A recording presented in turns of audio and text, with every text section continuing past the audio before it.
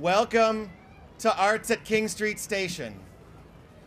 My name is Randy Engstrom. I have the privilege of serving as the director of the Office of Arts and Culture, and it is my great honor to welcome you to this space and to this show.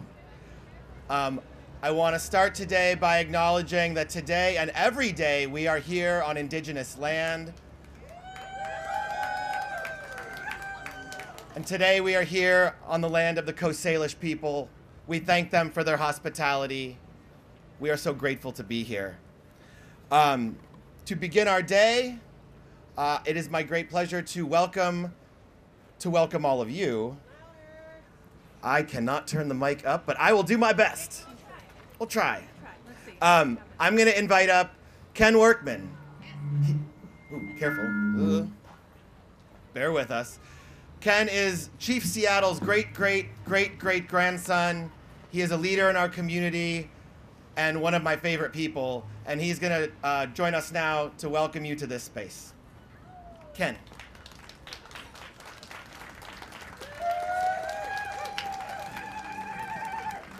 Thank you, Randy. Hasaslab de Bitsi de Siya. It is good to see you, my friends. Hasaslab te hoj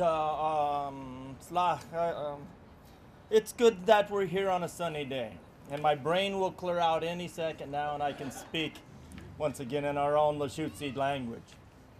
By way of formal introduction, Yayustubs Teeds Dahata Duwabs. I am Workman of the Duwamish tribe. Hakuyek, Siab Sialchad, and great-great-great-great-grandson of Chief Seattle. Disha Pud. Alturi Tuhak De Duwabs Dacho Sali. Disha Olgud. That a long time ago, before my grandfather invited a bunch of strangers onto this land, there was a village right here, Zidzalalich. And Zidzalalich would have started at Yesler Street and then went out on this peninsula where we had long houses, several long houses. And you're standing just about on that spot. So all the land that you see to the west is all from this regrade, from the land, these hills being washed down. So it is my honor, it's my privilege to say to you, as my grandfather said, Flalil disiaya disha pad ata tawabs. Bring your canoes ashore. Gui disiaya. You are welcome here. But then he looked out and he saw more canoes. So he said, Gui disiaya disha pad.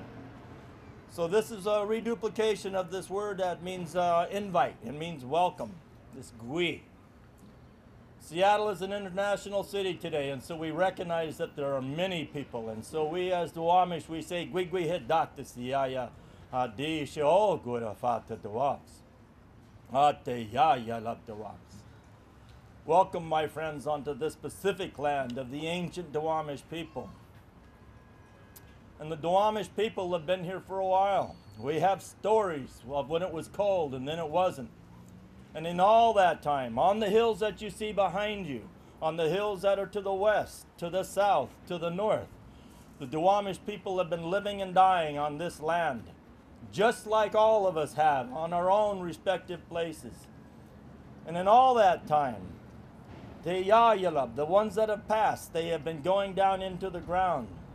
And at this time of year, on this weekend, when these trees come into bloom, all of that stuff that was grandma and grandpa come back out of the ground and they go back up into these trees. So when my grandfather was signing away all of this land, he made these comments. He said, you abandon your dead and you think they're powerless, but they're not entirely powerless. And he said, the ground is more loving to our feet than it is to yours. And all we have to do here in Seattle is take our shoes off as Duwamish people, because our feet then are in direct contact with the ground, which are in direct contact with our ancient ones that are in the ground. And he also said, when the streets are empty and the lights are off, they will throng with our people. Because right over here in this little neighborhood, this Pioneer Square in Seattle, it was rebuilt in 1909, and inside of those buildings are massive timbers. So those trees were already 300 and 400 years old, which means the Duwamish people are in those trees and the buildings in downtown Seattle, which fulfills his prophecy. When the lights are out, the Duwamish will swarm these streets.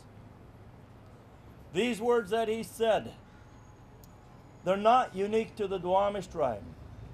They're the same words that people all around the world know, that we're all related, and that we give thanks to the grass, to the berries in the ground, to the oxygen that these trees provide for us. The ancient ones, they live in the trees and they continue to work. And so the dead aren't entirely powerless. They're here. And so it's a privilege, it's an honor for me to stand before you here today on this ancient village site of Zizalalech. Zizalalech. And say, Gwigwi Hidakta Siaya Adisha Pad. But it's also important that we recognize all the hard work that's going on here.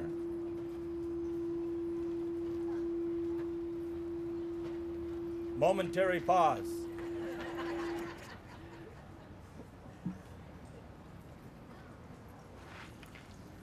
And so we want to recognize many of our friends.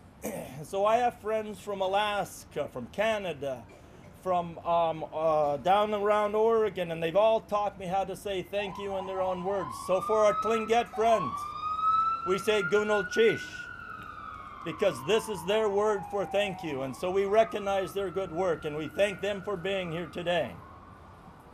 300 miles south of them, you run into the Haida Gwaii. So use Hawa when you speak to them. They will recognize you. 100 miles east of them, you run into the Simpson, where they use Deutschkom. A further 300 miles south on Vancouver Island, make sure you say Kleiko when you're talking to the Nuchinalt. And right up here, the Lummi and the Saanich, they use Haiskasiyam. All of those words we recognize, and we speak these words here in this city named after my grandfather. Our Tulalip friends use Tig.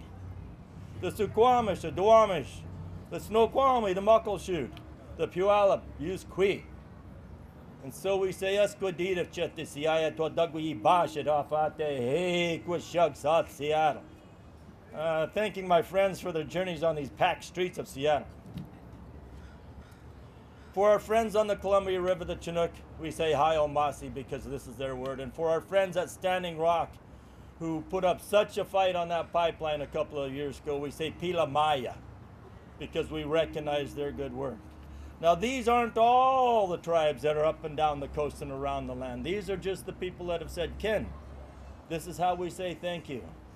And so I am thanking you here today in English, in Lashutsi, as Tig, as Qui, as Gunul Chish, as Hawa, as Deutschkom, as Hayo Masi, Haiskasiyam, Pila Maya.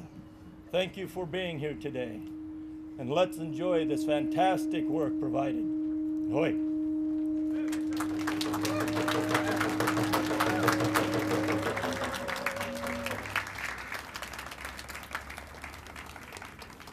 Thank you so much.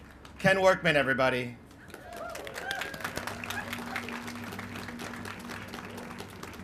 It is now my pleasure to welcome the Lummi Blackhawk singers and dancers.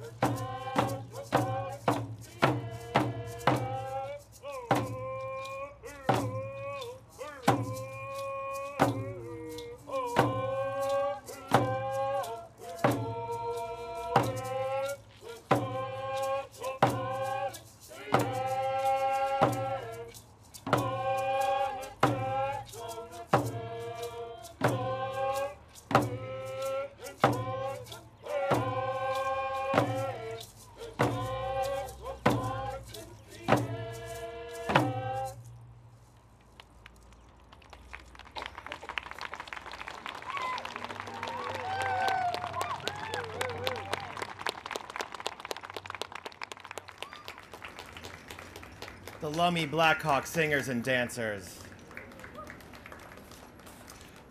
Before I have the honor of inviting up our mayor, I have the weirdest segue in the world, which is to say that if you drive a white Toyota, license plate 634ZLE, and it's parked downstairs, it's in a fire lane, and our new neighbors at Amtrak are going to make it go away. So, if that's yours, yeah. Whew. I want to borrow one from my new best friend, Timothy White Eagle. When we were doing a preview of this show earlier this week, he asked everyone if we could take one collective breath in. I think I need that after that performance. So if we could just...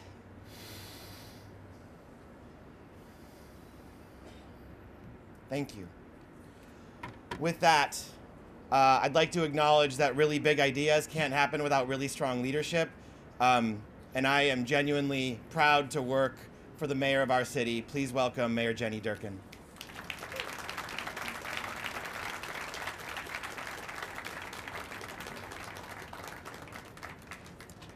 Good afternoon. There we go, that's right. Good afternoon. Thank you, Randy, for that, but I thank you to our friends from the Lummi. That was beautiful. Let's give them another hand. I really want to thank Ken also. I know he welcomed us all before, and I just came from a dedication of affordable housing in the Central District. There's a new affordable housing unit, and it was so inspiring. So many people from the community came back to the community to see that. And we've seen in the history of Seattle that as growth happens, we've seen more community displaced. And when we talk about displacement, it's really important for all of us to remember, when we say we stand on Duwamish lands, that means something. It means that when we came here, non-Indigenous people, that our arrival was automatically a displacement. And the history of the Native American people in America, Washington State, and Seattle, has been one of deep need for resilience, but fortunately, they have the brilliance to be so resilient.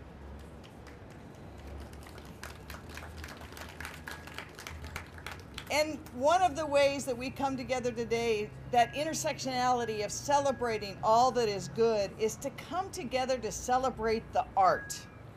And arts at King Street Station has been so many years in the making. I want to take a moment just to acknowledge all the people here, city staff, community members, and others who have worked so hard to bring this vision to a reality. So I want to give you all a round of applause.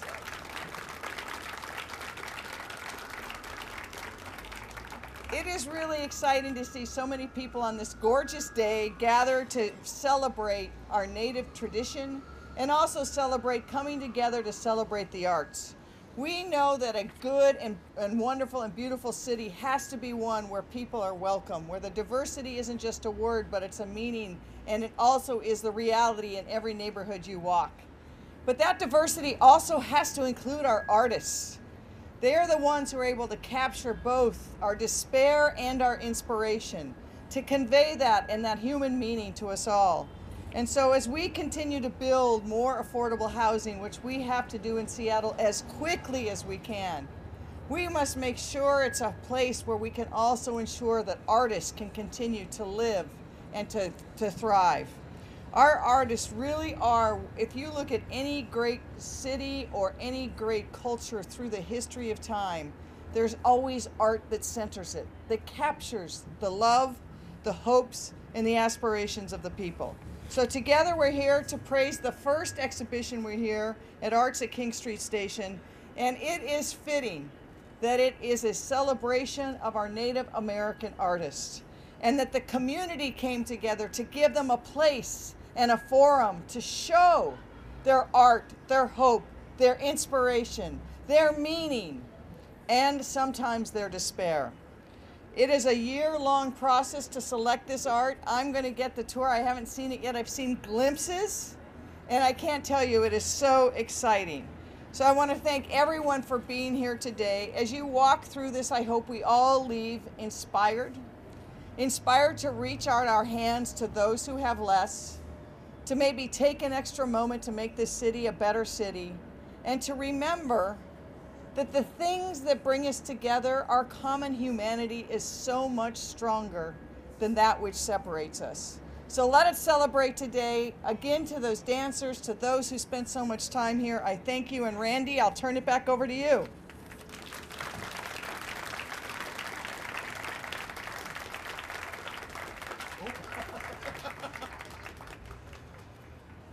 All right, here we go. 4 years. Can I turn it up? I will do my best.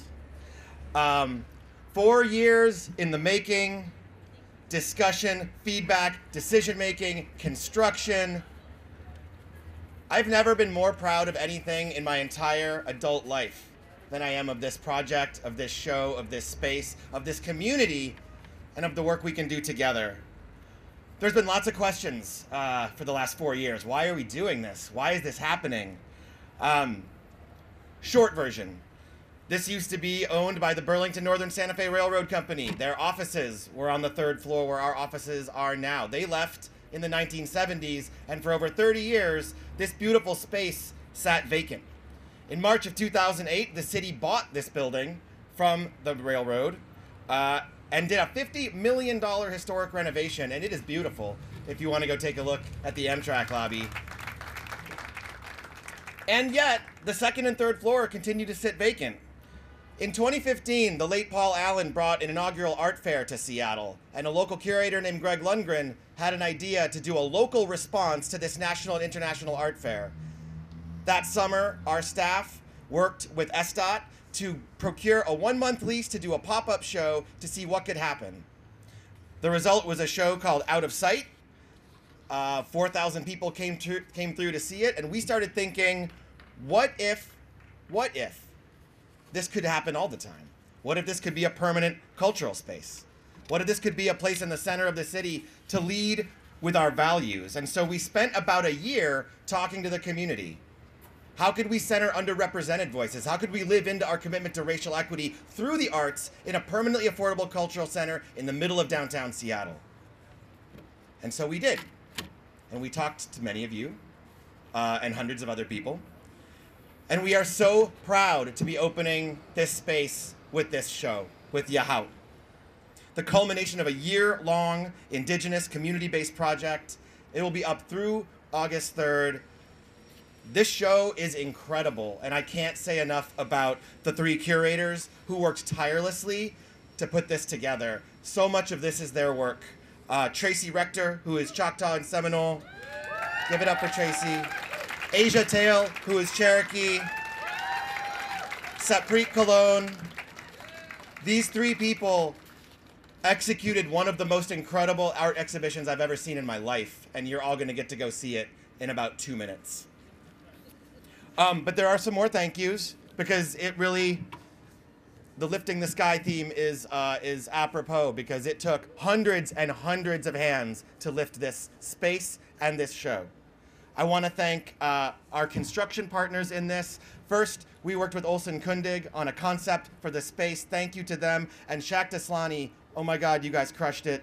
Manifesting this goal of an adapted reuse train station, the old and the new, the modern and the historic, together. I hope you like it. We certainly love it. We envision an open and inviting space where everyone in this city and even everyone visiting this city feels welcome, feels at home. We hope you feel welcome and at home today in the space and every day that we keep this space open. I want to thank Bill Laborde from the Seattle Department of Transportation, the man with the keys. He let us in 4 years ago and we never left. Thank you, Bill. The person with the least fun job in this whole project, Ryan Kennedy at the Finance and Administrative Services Department, our construction project manager. This was a bear. This project took forever. All kinds of things went wrong. We couldn't have done it without Ryan. She was incredible. I want to thank previous council members Nick Licata and Tom Rasmussen, who backed this project from the jump and helped us legislate it, and Lisa Herbold, who continues to be our champion, not just for this project, but for the arts in this city. Thanks, Lisa. There have been a whole bunch of arts commissioners who are our partners in crime to make this happen. A bunch of them are here today. Most of them are wearing name tags, thanks to the leadership of Priya Frank, our current chair. The Arts Commission are our partners in all of this work. We appreciate you so much, you guys. We couldn't have done this without you. And when I say I am more proud of anything, what I'm really talking about is my staff and the team I get to work with every day. What an exceptional group of people who put everything on the line to get to this place today. And I get to stand up here and talk, but it's all of them that made this happen. In particular, Calandra, Surface, Kelly, Erica, Blake, Ben, Matthew, Otts. Everyone touched it. I think those folks are all living here, or have been for the last 3 weeks. So also don't tell SDCI. Not legal for presidential. I am grateful.